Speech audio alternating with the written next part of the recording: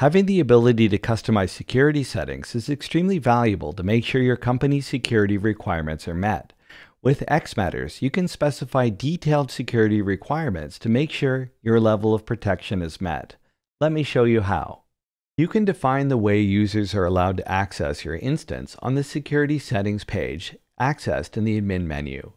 Here, you can also configure your xMatters deployment to work with SAML. You can set the web app login password and the mobile app password requirements for a company using the Security Settings page. The settings on this page determine the rules each user in a company must follow when resetting or changing their login password or passcode. From here, you can change the following: password requirements, unique history, minimum length, maximum age, lockout reset period, and lockout threshold. From here, you can change if the account will require passcodes on mobile apps and if an inactivity timeout is enabled. The password policy settings apply to the web app logins only.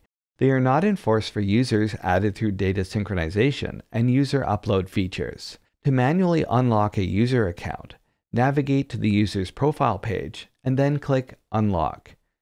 To see how xMatters can meet your company's security needs, give it a try yourself at xmatters.com/free. If you have any questions or suggestions, please let us know down below in the comments. And if you found this video helpful, I hope you'll consider giving it a like and subscribing. Have a great day.